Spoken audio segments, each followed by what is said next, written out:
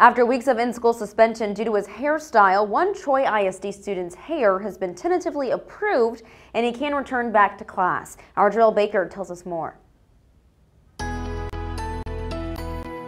Maddox can finally rejoin his friends and classmates at Troy ISD.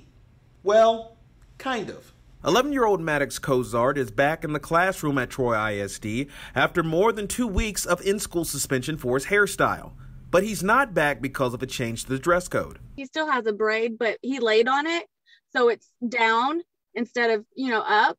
And now they're saying that that's appropriate. His mother, Hope, says she'll have to rebraid his hair soon and can't guarantee his hairstyle will come out the same way. She and her husband, Dante, say they've tried to work with district officials to handle Maddox's situation to permanently change the dress code so it's inclusive for all hairstyles.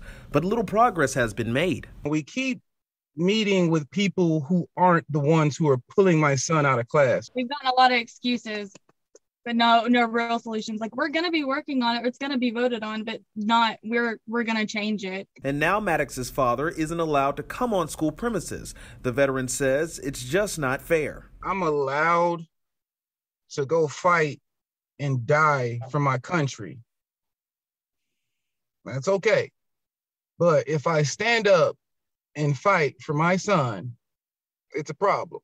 Tuesday, the Native American and African American student and his family will testify at the state capitol this week in favor of the Crown Act, which bans hair discrimination on a state level. So Maddox and all kids can wear their hair the way they see fit.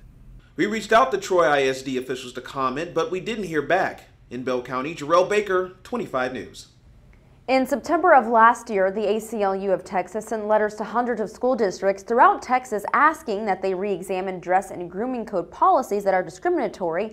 On that list was Troy, as well as several other districts in our area.